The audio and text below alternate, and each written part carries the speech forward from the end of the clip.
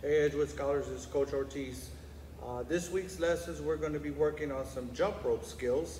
So if you have a jump rope at home like mine, okay, use your jump rope. If you do not have a jump rope at home, you can use some towels or some shirts and kind of tie them up and use those to try to swing over your head to do the jump rope. Or if all else fails and you don't have a jump rope at all, okay, you can just do practice, just like you pretend like you have a jump rope and do air jumps as you're practicing your jump rope skills, okay? What I'm going to demonstrate is using the jump rope, all right? So basically we're going to learn the basic front jump. So I will place the jump rope behind my back of my feet, and I'm gonna hold the jump rope just like this, okay? As I bring the jump rope over my head to my feet, I will jump over the jump rope. I'll demonstrate one more time.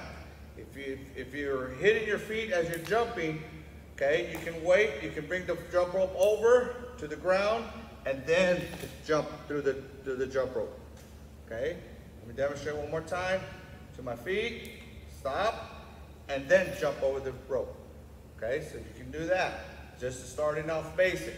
Once you have demonstrated that skill right there, and then as the rope comes around, then you can execute one jump.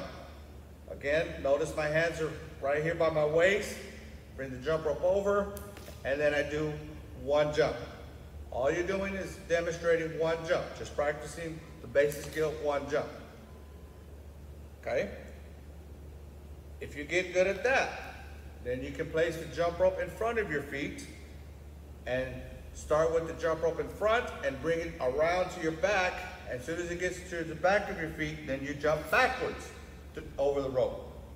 So I'll bring it over to my feet and then jump backwards. Let me demonstrate it again. Over, around to my ankle, back of my feet, and then jump backwards to go through. If you get good at that, as soon as the jump rope comes around to your feet, you demonstrate one jump. Around, one.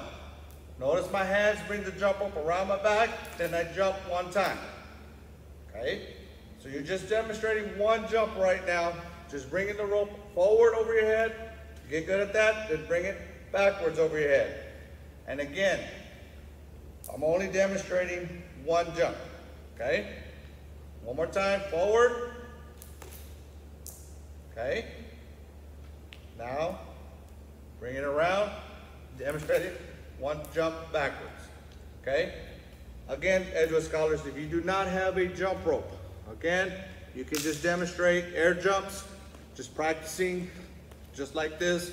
See how long you can do it for like 20, 30 seconds, just practicing your air jumps, okay? You have a jump rope, practice your jump rope skills, demonstrating just one jump. Good luck with this, and I hope you have fun.